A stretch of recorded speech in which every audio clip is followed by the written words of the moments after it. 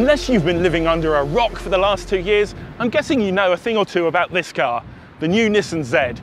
But just to recap, under the bonnet, VR30 3-litre V6 twin-turbo engine, 298 kilowatts, 475 Newton meters. You get a choice of a 6-speed manual gearbox or a 9-speed Mercedes-sourced auto. Both are the same price, just a smidge over 73,000. And it comes loaded. There are only 2 options, premium paint or premium paint and the dark roof. And that's about it. But I'm guessing the reason why you're here is you want to know how this car drives on Australian roads. So let's get straight into it.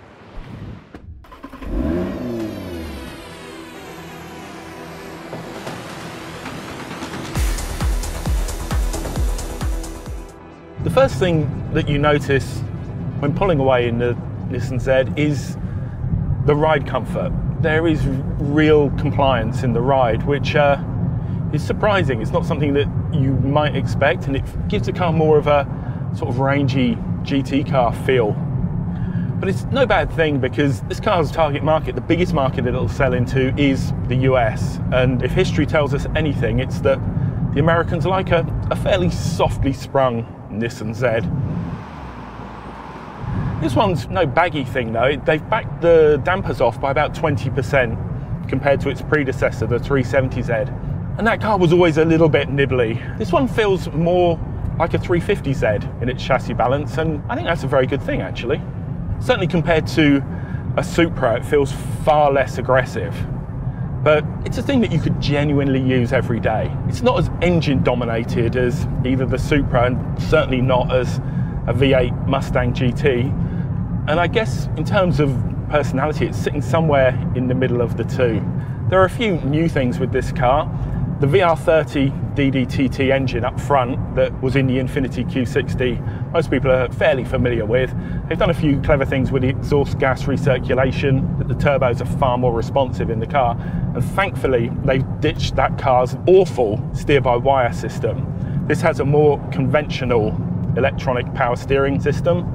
And while it's not the richest in terms of on-center feel, at least it's faithful and accurate and doesn't do all sorts of strange stuff like that Infiniti Q60 Red Sport did.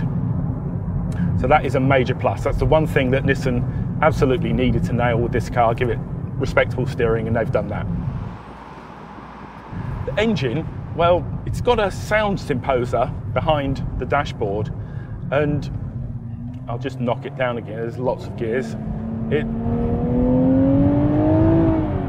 doesn't sound too bad, but it never reaches a particularly operatic note. Nissan doesn't quote a 0 to 100 time for this car, but it looks and feels by the seat of the pants to be low 4s. If I was a gambling man, we're going to strap some V-Box timing gear to this car in due course and find out for ourselves. The 9-speed Mercedes-sourced auto slurs through the gears quite nicely, but if I was choosing, I'd actually have the 6-speed manual, because they've done a lot of work on the shift action of that, and it is an absolute honey of a gear shift. And it carries with it the rev matching that first debuted on the 370Z. It's been refined and it works beautifully. You can still heel and toe it yourself, you can switch it off if you want, but it's a really, really nice installation. We drove the car on some pretty twisty roads yesterday in fairly horrible conditions, and we were able to play around with the handling balance a bit. It's got a traction control system. When you switch your car into sport, it allows a little bit more leeway with the dynamics. But the initial grab on the stability control can be quite hard. It's not one of those butter smooth things like a BMW M dynamic mode.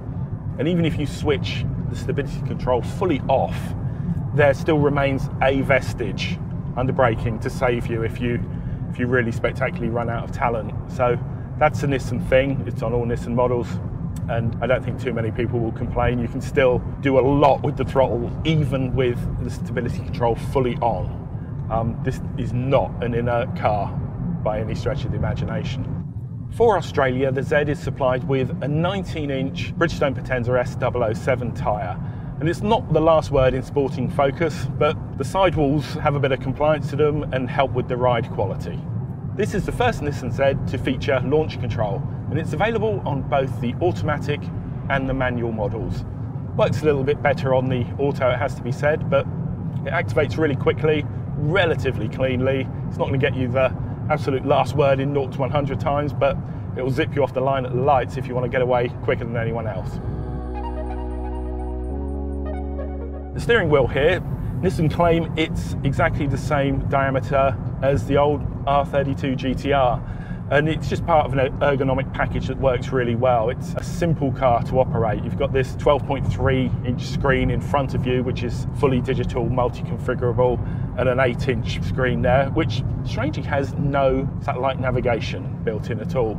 It's got Android Auto and Apple CarPlay, that's a wired system, but it just speaks to a couple of little odd trim selections. There's no wireless phone charger, there's no head-up display, there's no wireless Android Auto, Apple CarPlay. And if you look back at this vehicle, it's a car that's been developed almost piecemeal from carryover adapted parts of the old 370Z, bits of the Infiniti Q60 and some all new bits. So it's a melange of stuff, and I can see that Nissan have developed it quite aggressively to a budget. It's a really, really good car that's come out of that. But if you're expecting the latest gear, it's not that car. It's a throwback retro car. It looks great, drives very, very nicely, but if you want all the bells and whistles, you might be better off looking at an Audi TT or something like that. So the Nissan Z emerges as a really likeable, endearing and somewhat practical sports coupe. You could genuinely use this car every day. You're only likely to be disappointed by it if you expect the last word in sporting focus, and there'll probably be a Nismo model along to scratch that particular itch. We're going to be putting this car up against all of its key rivals here at Wheels. Like and subscribe to the YouTube channel and keep checking back on the website. Cheers.